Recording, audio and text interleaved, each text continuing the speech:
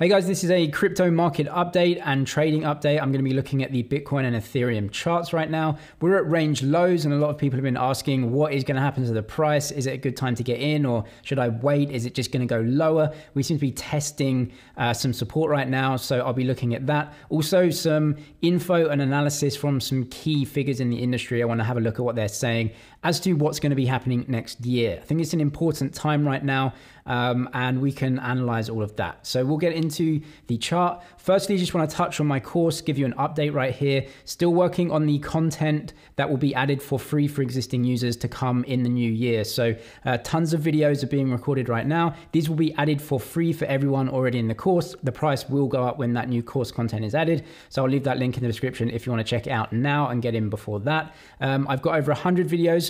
Day trading videos and NFT videos are coming, as well as many others. We've got some private Discord groups as well if you want to get involved. So yeah, check that in the description. I just want to highlight that basically just now Michael Saylor came out and said he bought some more Bitcoin. So he's bought another almost $100 million worth of Bitcoin. And I tweeted, you got to love the conviction here. So he owns a really sizable chunk of Bitcoin right now. So he's either going to be the best investor of our generation or a complete clown. I think probably the previous of those two. So just coming over to Bybit, I'm using Bybit for this one. Bybit actually have a deposit bonus running at the moment. This runs out in a couple of days' time. So if you're not on Bybit yet, you can actually set up an account and deposit some crypto on the platform. Bitcoin, USDT, Ethereum, a bunch of other coins as well are supported, and get a deposit bonus just for depositing crypto on the platform. So you can get a 3.5% bonus on up to 100,000. It's about 3.5 or 4,000 once you add in all the bonuses. So if you want to take advantage of that, I'll leave the link in the description as well. Coming on to the Bitcoin chart. So actually, I quite like this chart. A lot of people are obviously kind of looking at the fall from the range high right up here, the all-time high. But actually considering the time of year, no one's trading right now, especially institutions are kind of sitting out to the sidelines. They're not really going very heavy into this.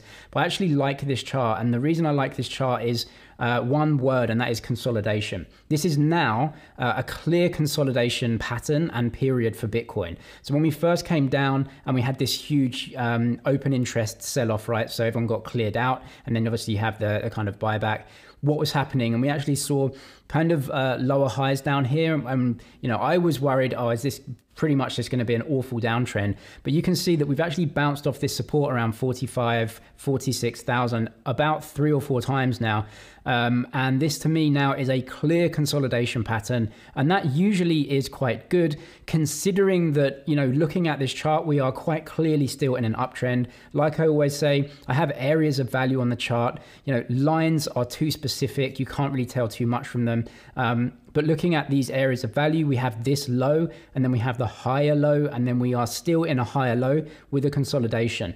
Given that I am bullish for 2022 because of various different things, including regulation, I like this chart, and I think this consolidation is a really healthy chop during a time, that not many people are kind of in the market right now because it's Christmas, right? So I think this is good, and it sets a very strong and solid base of support for Bitcoin around this level of 45. So at the moment, I'm still positive on this price. If we break down through this, I'll be a little bit more worried. Talking about breaking through support and being worried, that's kind of what the Ethereum chart is telling us right now, and it's not the best. I think I'm going to give Ethereum a pass right now, because essentially Ethereum has more retail investors as a percentage of its holder base than institutions in comparison to Bitcoin. You can see Bitcoin is just trading absolutely in a consolidation pattern. So there's obviously, hedge funds that are just saying, yep, thank you very much. We'll buy the bottom, sell the top, and just, take this easy money from retail investors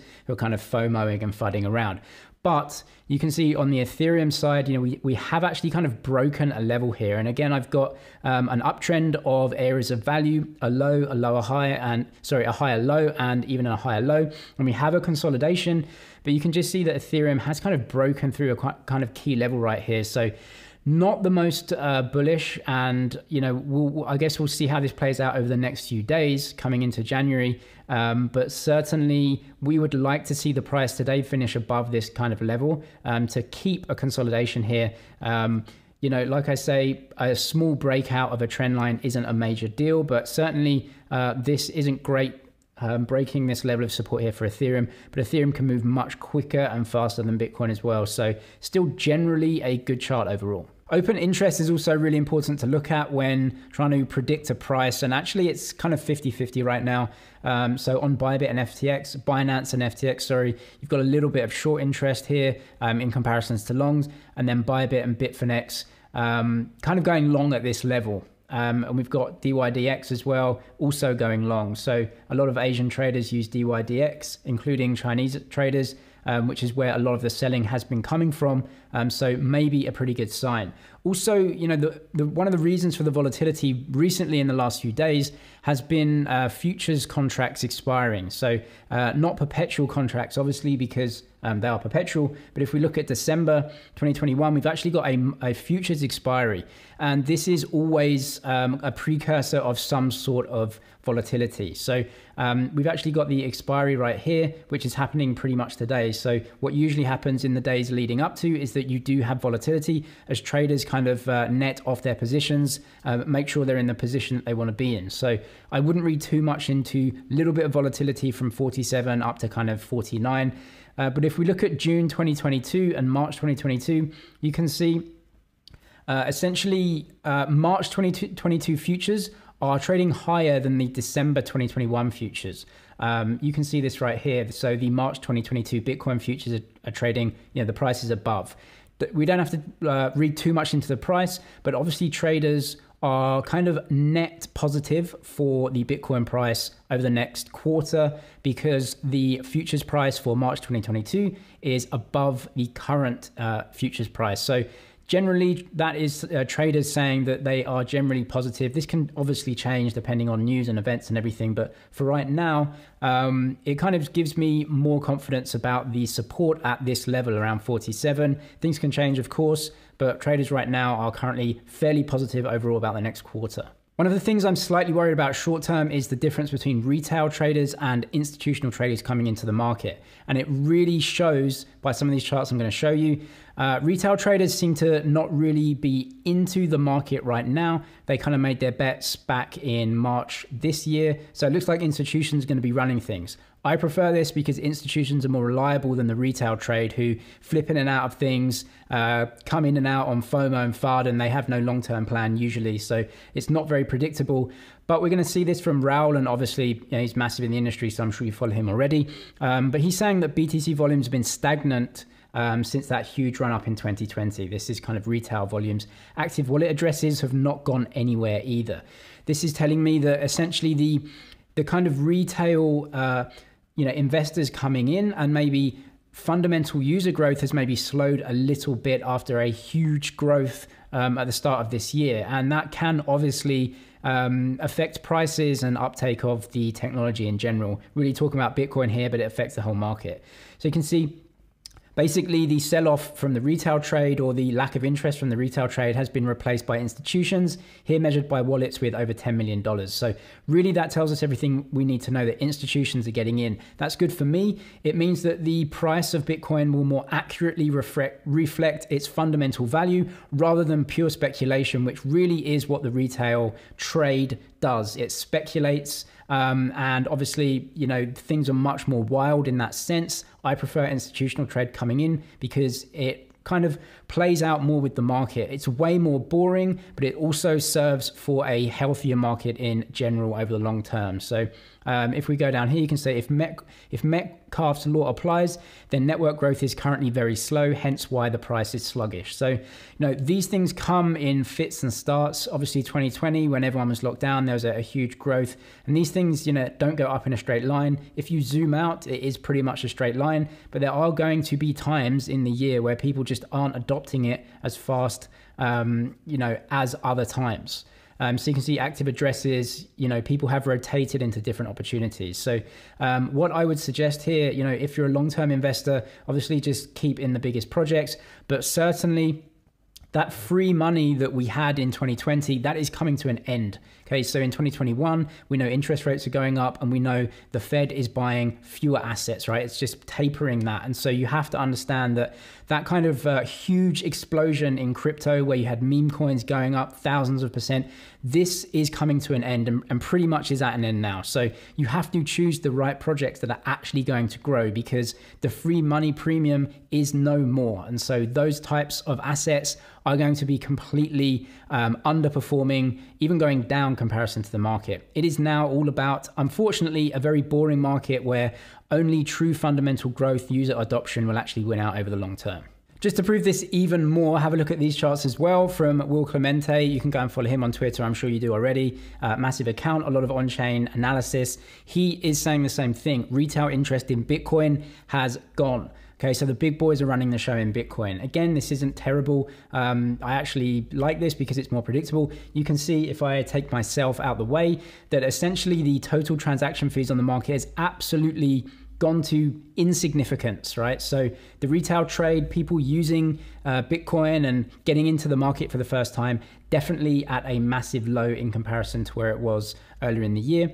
Transfer volume is also down. It's all down. So transfer volume by size, again, down. So it means that really, you know, the biggest institutions are in play right now. Total transfer volume breakdown by size, entity adjusted. The 10 million plus volume, as you can see here, this is who is playing. So the institutions really are running things right now.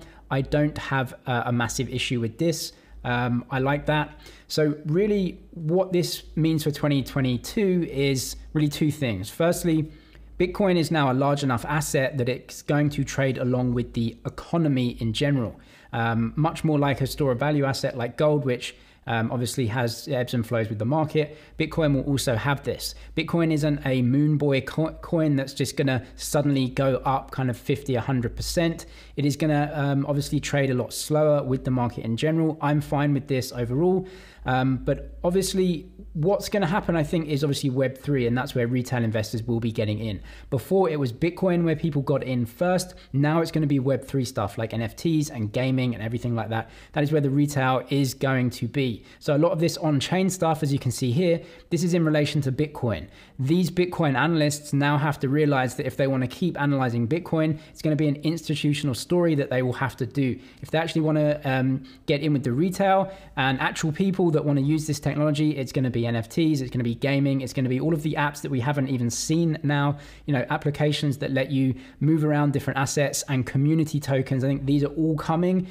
These are obviously way more high risk to invest in, but this is where the big rewards are going to be. That's how I see things at the moment. The market is maturing and, you know, we're seeing the largest assets mature and more institutions getting in. It means the prices will be slightly more predictable and more boring. That's not a bad thing for sure. We're just going to see a lot of shop and trade, and there's going to be so much opportunity in all of the different applications that will come on Ethereum and all of the other smart contracts chains. So if you do want to get a deposit bonus on Bybit, you can just put some crypto on there and get up to around a $4,000 bonus just for depositing crypto on the platform. I'll leave that link in the description. If you also want to check out the course, like I said, I'm adding a ton of new videos in the new year. The price is going up at that time. I'm also adding trade alerts and regular portfolio updates. They will be posted in the private Discord groups that course members have access to, of course. Check it out via the link in the description if you want to have a look at that. I'm James with MoneyZG. Cheers for watching, and I'll see you in the next one.